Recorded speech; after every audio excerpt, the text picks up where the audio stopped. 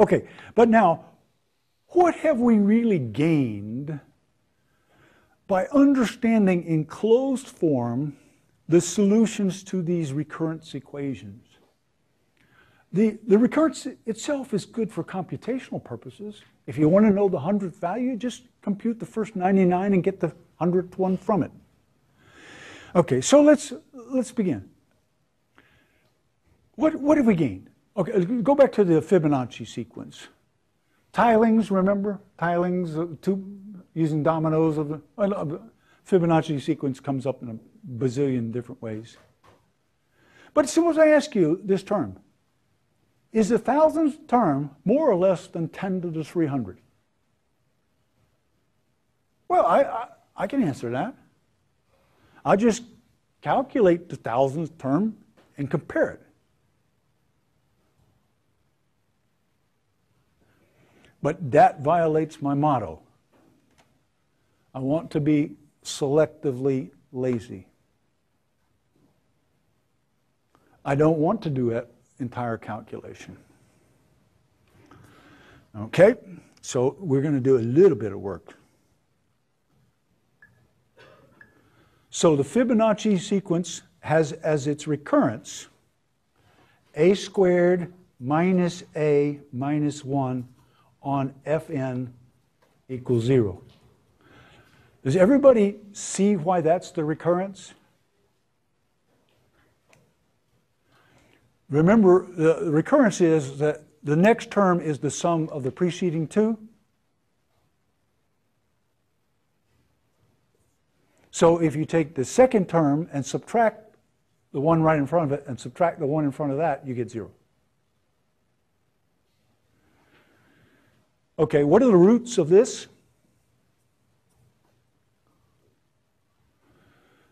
Remember from high school, minus b, 1, plus or minus the square root of b squared, 1 squared, minus 4ac, 4 times 1 times minus 1 becomes plus 4 over 2a. Okay, so there are two roots, 1 plus the square root of 5 over 2, and 1 minus the square root of 5 over 2. How big are these numbers? 1 plus square root of 5 over 2. Square root of 5 is 2.2, 2.3, something like that. So, half of 2 point, okay, this is like 3 point, well, I guess this is like 1.6 something. So this is approximately 1.6. I don't know what it is. Okay, what is this number?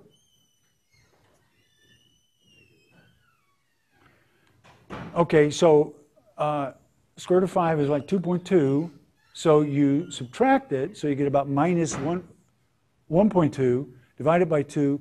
So this is somewhere in the vicinity of about minus 0.6. Of course, I could pull up my smartphone and get these to 7 decimals, maybe more, instantly, right? All right, now, what's the general solution? The general solution is C1 times 1 plus square root 5 over 2 to the n plus C2 times 1 minus square root 5 over 2 to the n. So the Fibonacci sequence satisfies that. Now, you're supposed to, at this point, say, wait a minute, the Fibonacci sequence is integers. This has got radicals.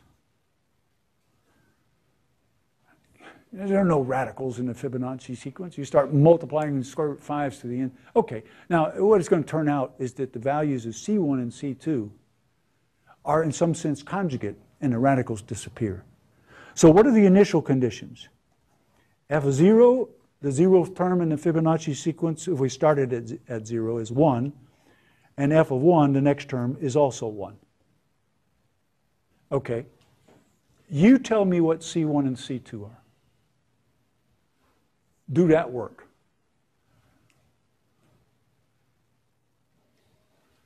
Tell me what C1 and C2 are.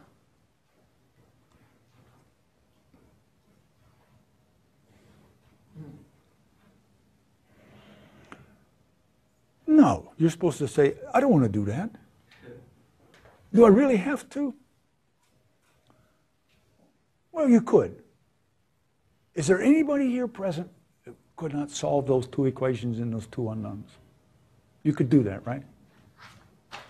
All right, let's assume that you did. Tell me what you can say about the constant C1. Positive or negative? Or zero?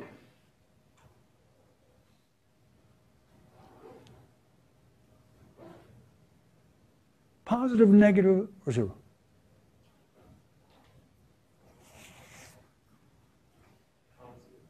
Positive. Because look at this, when n is large.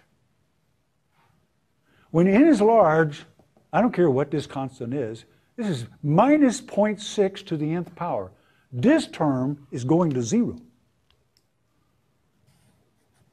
Now the Fibonacci numbers increase without bound. So this number is positive, so C1 has to be positive.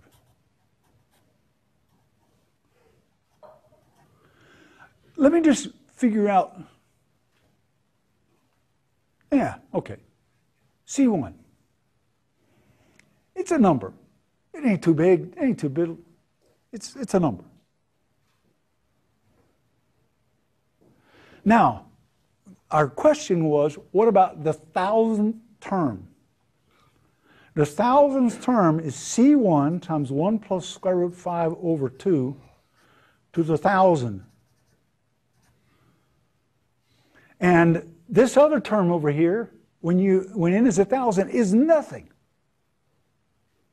This is the big term. Now, 1 plus square root 5 over 2, we already said is like 1.6. What's 1.6 cubed?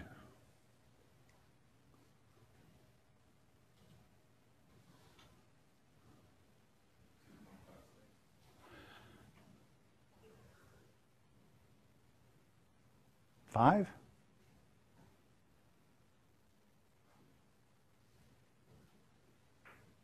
Six?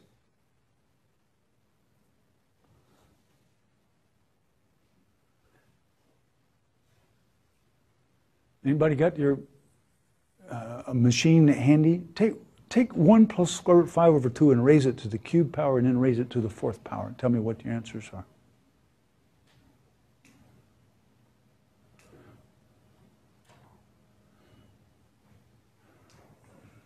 I want to see what the little values are so I can estimate what the big ones are. So the challenge is I want to see what 1 plus square root 5 over 2 cubed is, and then I want to see what 1 plus square root 5 over 2 to the 4th is.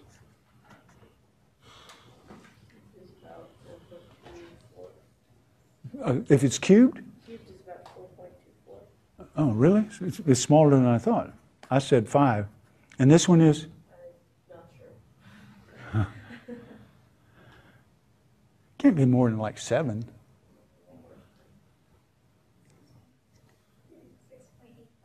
6.85. Okay. So if I raise it to the 1,000th power, it's like 6.85 to the 250th. Now, 6.85 to the 250th versus 10 to the 3. You know, I can't see my. I've gotten so selectively lazy you can't read my. So I'm comparing 6.85 to the 250th, 1,000 over 4, versus 10 to the 300. Which one's bigger? 10 to 300. It wins in spades. The C1 is not too big. It isn't going to help it. So the answer is it's much less. That's pretty neat. Saved us a lot of calculation. One of my postdocs told me about a saying which I really like. He said, I'll probably get this backwards, that a good day's computation can replace 10 minutes of clear thinking.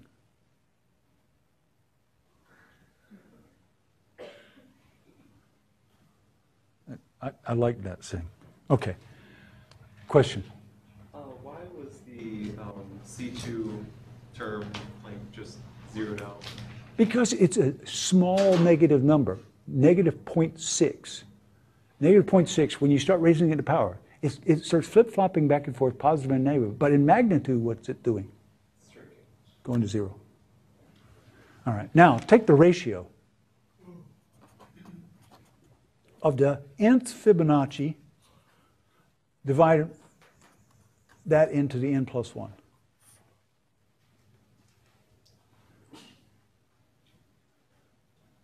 If you were to run an experiment and make these computations, what would the answer be? I don't want you to do it. I just want you to think about it and tell me the answer. It would be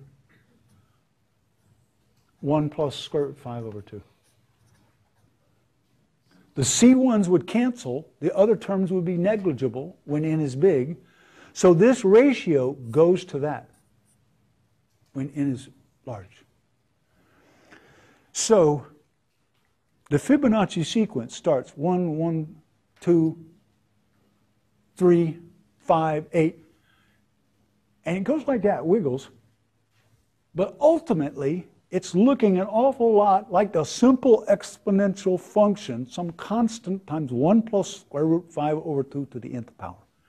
So if you take that nice smooth one, the Fibonacci sequence wiggles a little over it, a little under it forever and converges to it. So you see, by getting the closed form expression, we were now beginning to understand the quality of a function. What is it really doing? And if you just do a computation, you don't ever see anything. You just see the answers. Okay, good. Have a good weekend, and I'll see you next Tuesday.